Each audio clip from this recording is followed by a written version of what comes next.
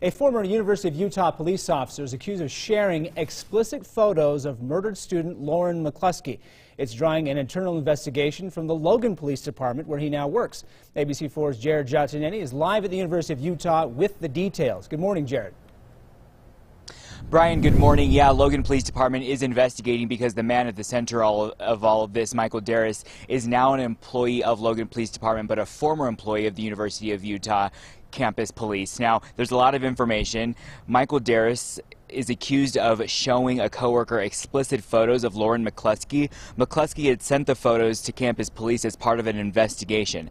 Now, the Salt Lake City Tribune reports Darris showed at least one coworker these pictures and was never disciplined. The newspaper also says the University of Utah Campus Police completed an internal affairs investigation in February when they, quote, were alerted to these allegations and found no evidence that Darris had shared or bragged about any photo from the 2018 investigation that wasn't considered a legitimate law enforcement reason. Now, Darris was one of the main investigators assigned to Lauren when she came to campus police saying she was receiving suspicious texts from the man who ended up killing her.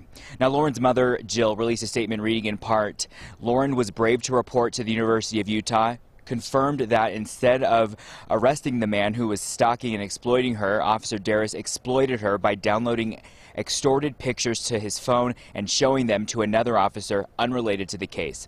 Now, Logan Police Department also released a statement reading in part, "We are very concerned about this allegation and are starting our own investigation to determine the facts." Now, Darris is one of several defendants named in a $56 million federal lawsuit filed in 2019 against the University of Utah by McCluskey's parents, alleging the university violated the federal law against gender discrimination. Now, McCluskey's attorney says that they will be releasing a statement around 1 p.m. in Murray.